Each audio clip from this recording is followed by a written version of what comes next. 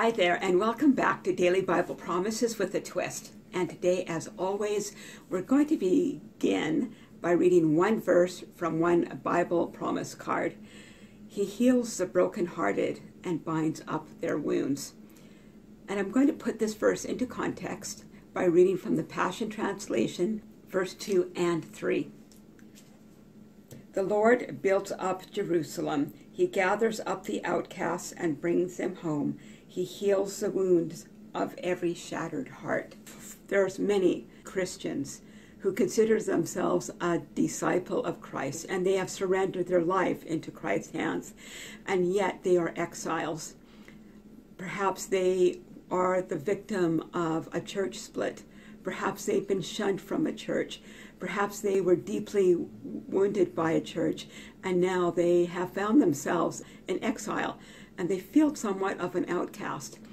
But for whatever reason, they feel isolated, they feel like an outcast, and their heart is wounded.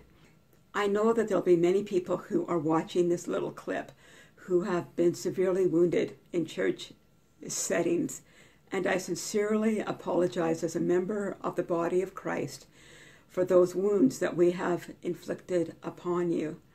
However, I encourage you to step back towards fellowship, find a new home, find a new place where you belong, a place where you will allow yourself to be known once again. The wounds that have been inflicted upon us by those who call themselves Christian most times are only healed when we step back into Christian community and allow a body of believers to love us back into health.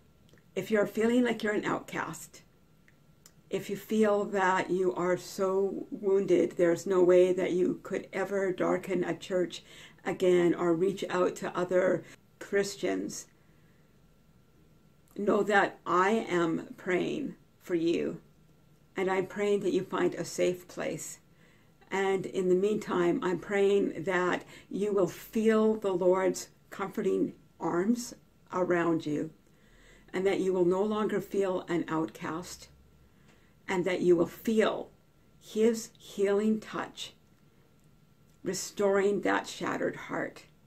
Be gentle with yourself. Yes, because God is very gentle with you. But don't take that act of being gentle with your heart as an excuse not to step forward and to take a risk once again.